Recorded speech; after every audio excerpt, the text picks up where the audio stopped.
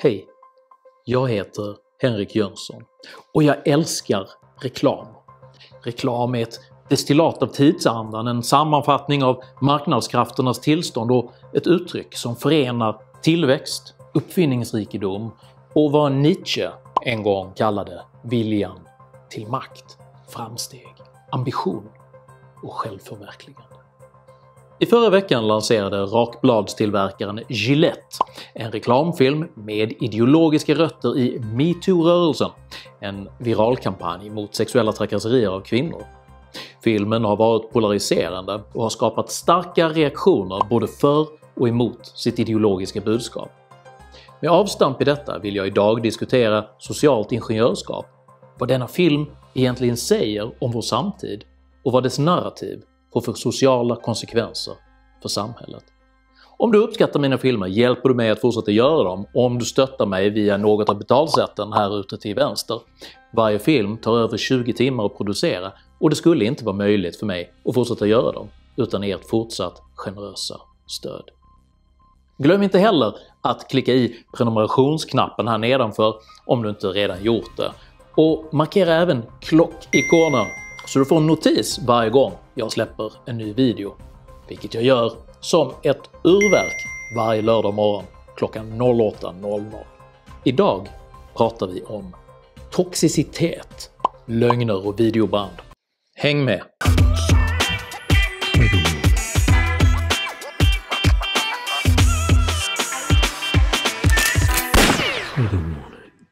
År 1901 fick den amerikanska affärsmannen med det ståtliga namnet King Camp Gillette patent på vad som kom att kallas engångsrakbladet.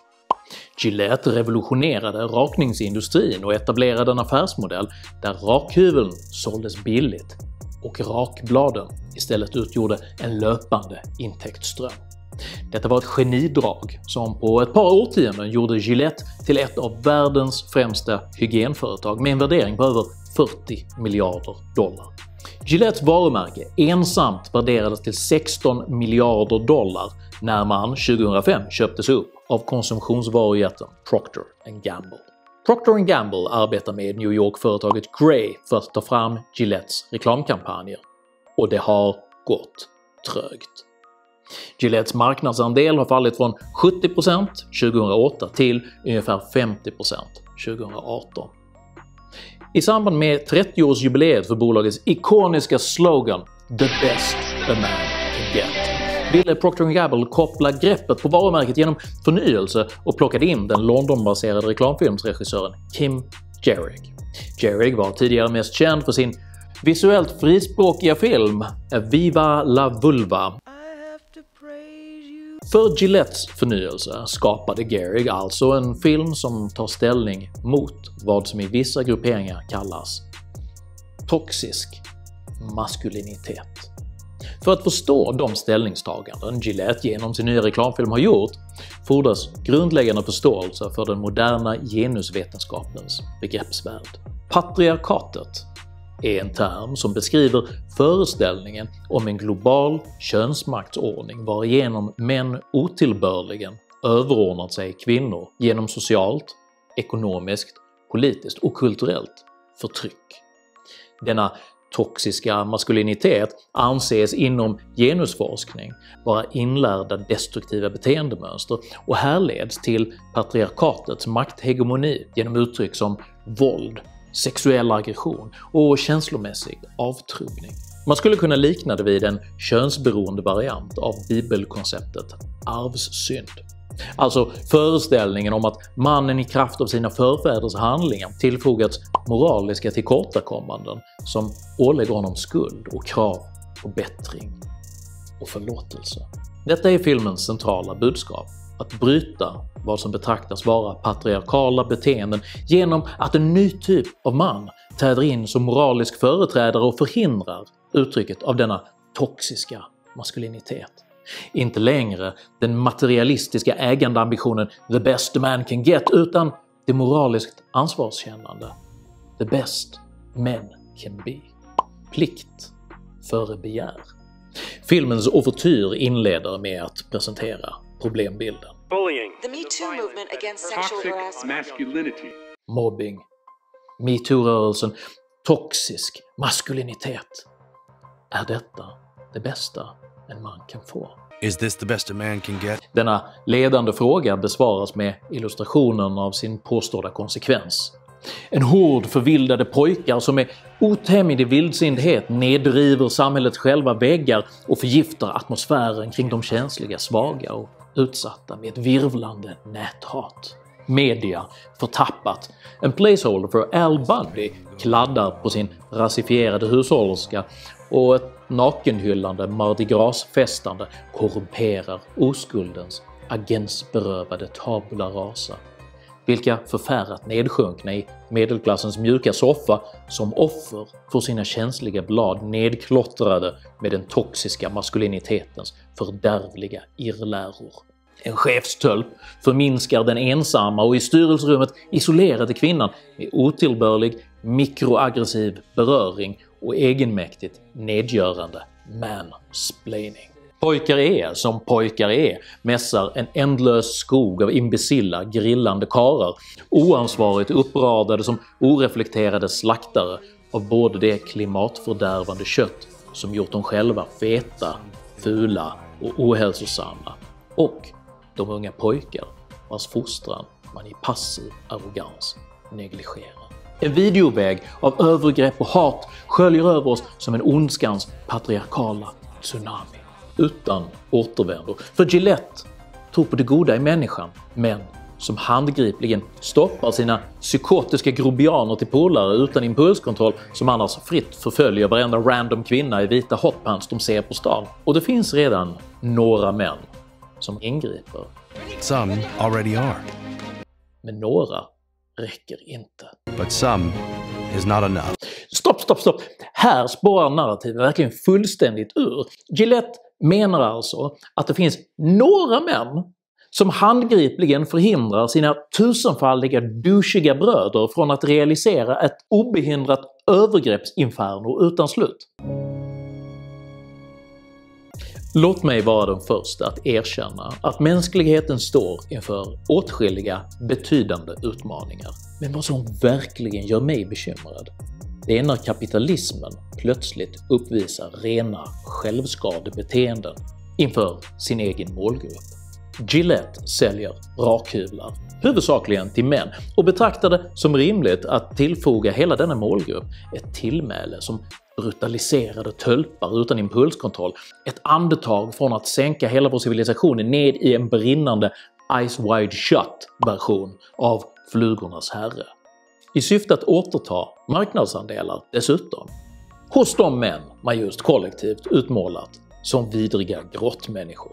Det är på inget sätt en ursäkt, men fenomenet är välbekant och uttrycker med rätt fingertoppskänsla egentligen en marknadsekonomisk styrka. Kapaciteten att fånga upp känsloströmningar i samhället och kapitalisera på dem. 1971 fångade Coca-Cola upp hippie-idealet och gjorde det till sitt.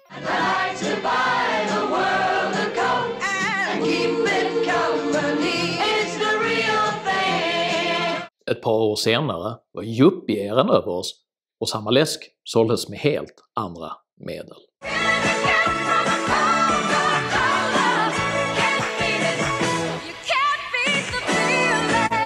Gillettes reklamfilm försöker kapitalisera på feministisk identitetspolitik, något som ibland kallas pinkwashing.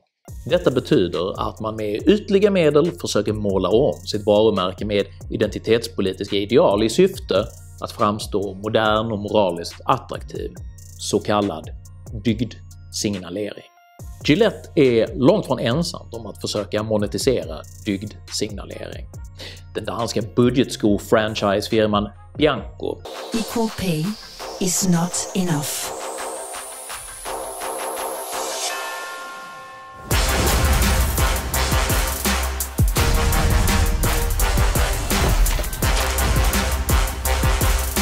Och den tyska biltillverkaren Audi försökte sig 2017 på samma modell. She will automatically be valued as less than every man she ever meets.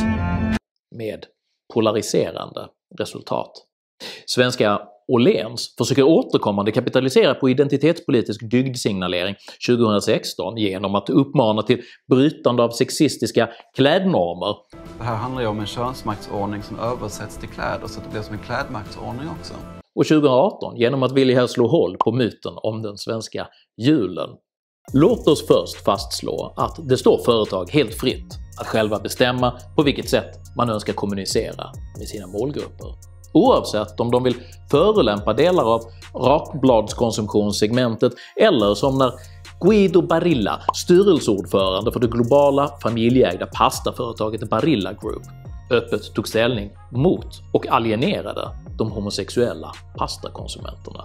Färre vet att Barilla även äger den svenska knäckebrödstillverkaren Vasabröd, så nu vet ni att det minsann inte är något fjolligt bögknäcke i alla fall.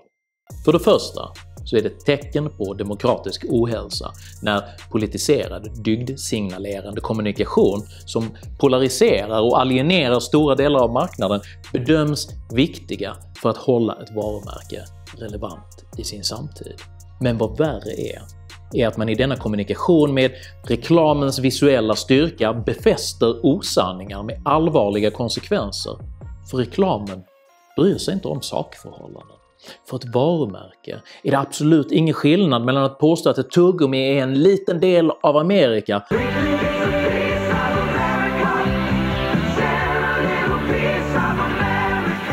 eller att alla män är ett hjärtslag från våldtäkt. The right way. Kommunikationen är instrumentellt underställd det varumärkesbyggande som bolagsstyrelserna upphandlar från sina reklambyråer. Det är värt att problematisera det patriarkala förtryck som dessa globala konsumentprodukttillverkare nu presenterar som etablerad sanning i syfte att stärka sina varumärken i en identitetspolitiserad tid. Låt mig inleda med att understryka vikten av att löpande utvärdera samhällsstrukturer som hämmar, hindrar och försvårar framgång, utveckling och innovationsbenägenhet. My name is Otto Flick, Gestapo. You don't need an appointment. Men påståendet att hela den mänskliga civilisationen huvudsakligen karaktäriseras av ett uråldrigt maskulint tyranni är befängd. Man slänger sig i den patriarkala debatten vårdslöst med anklagelser om löneklyftor där kvinnor sägs tjäna mindre än män på grund av sitt kön, utan att vikta in variabler för karriärval, prioriteringar, preferenser som påverkar det totala löneutfallet. Man tillskriver olika grupperingar kollektiva identiteter och gör en maktanalys där olikheter i utfall förväxlas med förtryck utan att erkänna att skillnader i livsprioriteringar, personlighetsdisposition och biologiska företräden påverkar de val som avgör hur en individ organiserar sin tillvaro socialt, kulturellt, ekonomiskt. Detta tyranniskt privilegierade patriarkat drabbas även av 93% av alla arbetsplatsolyckor. Män står för 97% av alla dödsfall i krig och utgör 79% av alla mordoffer, 80% av alla självmord, 75% av alla ensamstående hemlösa är män. Män drabbas i högre grad än kvinnor av depression och lever kortare liv. Om man nu önskar ta utfallet i isolation som en indikation på orättvisor. Detta förnekar inte negativa fördomars existens. Dessa förekommer och bör bekämpas, men de utgör bara en liten del av en stor mängd olika variabler som tillsammans avgör en persons livssituation. Påståendet att den samlade cismanligheten utgör någon form av konspirerande hemligt brödraskap som bak lyckta dörrar riggar världsherraväldet för att förtrycka minoriteter på grundval av kön, sexuell läggning och etnicitet är inte bara en absurd fantasi med rötterna i matinéskurksschablonen. I'm a member of Spectre. Spectre? Spectre. Special Executive for Counterintelligence, Terrorism, Revenge, Extortion. Patriarkatstanken är destruktiv för att den hos unga kvinnor etablerar en offeridentitet där en enigmatisk, abstrakt och illasinnad tredjepart görs ansvarig för oönskade situationer i livet och där politiska ingrepp med lagen som vapen bör tillgripas för att framtvinga ett mer önskvärt människoideal och kompensera för uppfattade orättvisor. Patriarkatstanken är destruktiv för att den skuldbelägger pojkar med en könslig arvsynd. Att deras ambition Energi och impulser till självförverkligande är ondsinta drifter som alltid uttrycks på någon annans bekostnad. Patriarkatstanken är destruktiv därför att den fråntar individen agens och det ansvar för sina egna gärningar som är den enda möjligheten att lära sig bli bättre, den enda vägen till att utveckla en förståelse för orsak och konsekvens. Patriarkatstanken reducerar kritiken mot exempelvis centerpartiledaren Annie Lööf till sexism istället för att betrakta det som en konsekvens av att hon under lång tid kommunicerat på ett vilseledande sätt med ilska och en upplevelse av svek som följd. Man ignorerar samtidigt att många andra starka kvinnor parallellt lyfts fram och hyllas. Den sociala ingenjörskonst som med rötterna i den patriarkala analysen rättfärdigar djupgående ingrepp i våra interpersonella, kulturella och politiska system önskar korrigera och justera människan som den finner henne, för att istället framfostra en ny människa som man med ideologiskt godtycke uppställt som mer önskvärd. Will you come play with us? You will? Good! I thought you would. Come in, cousins. Be one of the family. Detta är metoden som ska stoppa framväxten av mer toxisk maskulinitet. Enligt Statistiska centralbyrån har antalet pojkar som uppfostrats av ensamstående kvinnor tredubblats sedan 1960. 76% av alla lärare är kvinnor, 85% av alla socialarbetare är kvinnor. Majoriteten av dessa pojkar som fostras av ensamstående mödrar möter nästan uteslutande kvinnliga auktoriteter under hela sin uppväxt. Detta är inte att underkänna kvinnornas insatser för att uppfostra barn, men det är i ljuset av våra barns bästa även önskvärt att ställa frågan om hur den ökande avsaknaden av maskulinitet i dessa uppväxande barn påverkat denna presumtivt eskalerande toxiska maskulinitet. Vad konsekvensen av avsaknaden av relevanta vuxna manliga förebilder egentligen blir. Vad som händer när de frånvarande männen ersätts med jämnåriga eller något äldre pojkar i samma situation. Och ja, det förekommer övergrepp. Ja, det förekommer orättvisor. Ja, det förekommer destruktiva fördomar som hindrar och försämrar prestation och möjligheter för många olika grupper. Och detta är fel, detta är dåligt, detta är negativt. Och visst är det önskvärt att tillhandahålla stöd, hjälp och möjligheter för att ge unga pojkar, unga människor bästa möjliga förutsättningar för att växa upp till produktiva, empatiska och ansvarstagande män. Men inte på det här sättet. Genom skuld, genom straff och tvång. Inte genom statliga ingrepp och kvoteringar i bolagsstyrelser, genom pekpinnar i vuxna människors sovrum och genom könsmaktsordningskorrigeringar i lekparkerna. Inte genom socialt ingenjörskap där staten tar sig rätten att fostra våra barn och omforma våra medborgare, där individen ifråntas sin självupptäckande autonomi, där det normkritiska målens utopi helgar de allt mer auktoritära och moraltotalitära medlen. The best a man can get är kanske en pappa som bryr sig, som visar hur man hanterar sin testosterondrivna aggression, hur man kanaliserar sin energi, hur man bygger meningsfulla relationer och gör sig själv, sin familj och samhället som helhet starkare. Håller du med om att ett samhälle som omfamnar individens självupptäckande och som respekterar vederbörandes subjektiva val och deras olika utfall är att föredra framför ett fostrande, styrande och utfallskorrigerande sådant? Sprid, dela, prenumerera på min YouTube-kanal. Har du själv erfarenhet av genuspolitiska ingrepp i samhället? Skriv gärna en rad och dela med dig av dina erfarenheter. Jag välkomnar all respektfull kommunikation. Jag heter Henrik Jönsson och jag är pappa, make och man. Ibland gör jag rätt, ibland gör jag fel. Och jag strävar likt majoriteten av alla män jag någonsin har träffat efter att bli den bästa tänkbara jag kan vara i alla dessa roller. Tack för mig och tack för att ni har lyssnat.